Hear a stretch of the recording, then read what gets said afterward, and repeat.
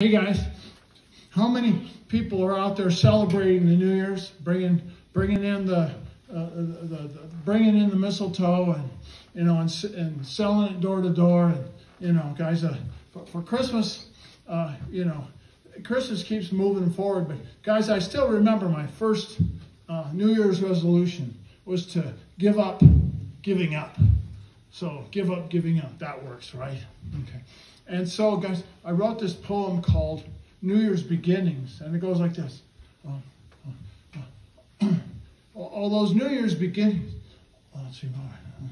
Type A personalities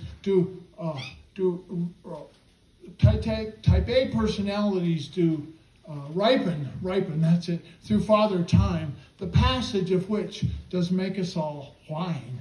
The more you write, the more you're right. My love's all really just a secret of mine. Of beauty and truth, I'll not be aloof. My romance makes me wander and stick my head way up yonder. For without it, I'd taunt her under the covers. All those New Year's beginnings are made to be ahead. Without them, we dogs would all surely be laid to rest. It seems to me that we'll be at our best when we keep up with the times are true the tests.